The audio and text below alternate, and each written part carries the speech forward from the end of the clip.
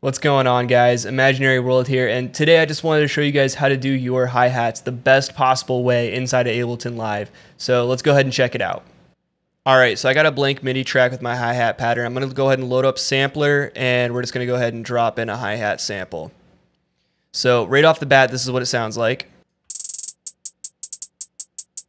Not bad. Basic hi-hat, and if you wanted, you could be done there, but I'm going to show you how to go above and beyond a little bit. So here's what we're going to do. First thing we're going to do is we're going to go over to this interpolation mode right here, and we're going to set this to best. My recommendation for this setting right here is that you create a blank sampler and save it as your default with this set to best. What this is going to do is it's going to make it so that when you play notes lower down on the keyboard, they're going to be at the highest quality. So with that set, we're actually done with this page, and we're going to go over to the filter/global. I would recommend turning off the filter and turning up the release.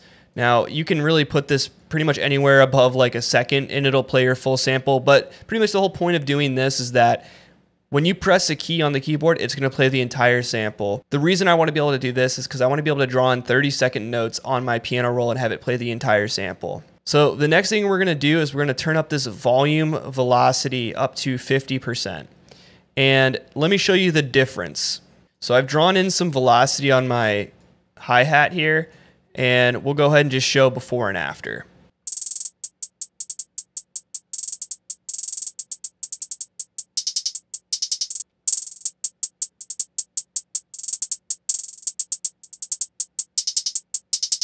Velocity is really one of those things that'll take your hi-hat patterns to the next level. So I'd really recommend experimenting with this. I think 50% is a good level to leave it at, and then experiment with velocity inside of your MIDI clip. Next thing we're going to put in the chain here is an EQ8.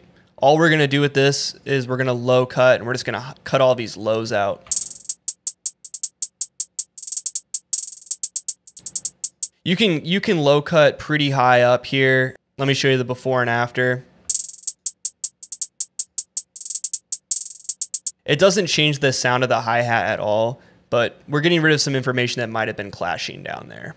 The last thing I'll typically do to my hi-hats is I'll come over down to this D, and if you select that, you can actually move them forward. So we're just going to go maybe like 16 milliseconds forward, so it's sitting in more of a pocket.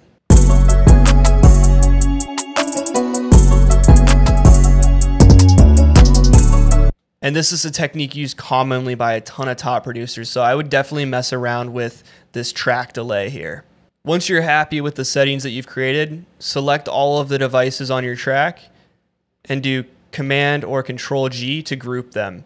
This is going to create an instrument group, and what we can do is we can save this as a preset. So I can just do hi-hat preset, and anytime I want to pull it up, I have it right here where I can just load it just by double clicking it. Alright, so that's going to do it for leveling up your hi-hat game and increasing your workflow overall. If you guys have any questions about anything stated in this video, go ahead and leave those in the comments down below. And if you guys enjoyed this video, go ahead and leave a like and subscribe. Other than that, I'll catch you guys in the next one.